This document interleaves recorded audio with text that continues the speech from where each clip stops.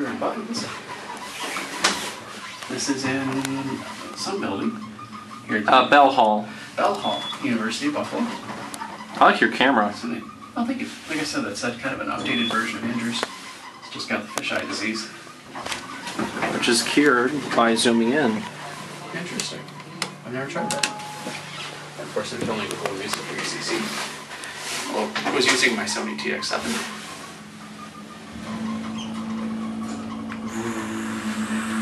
This is actually a nice elevator compared to the others. It doesn't look generic.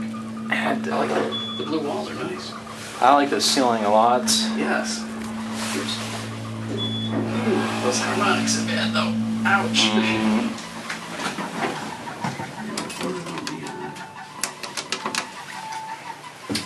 Oh, got the squeaks.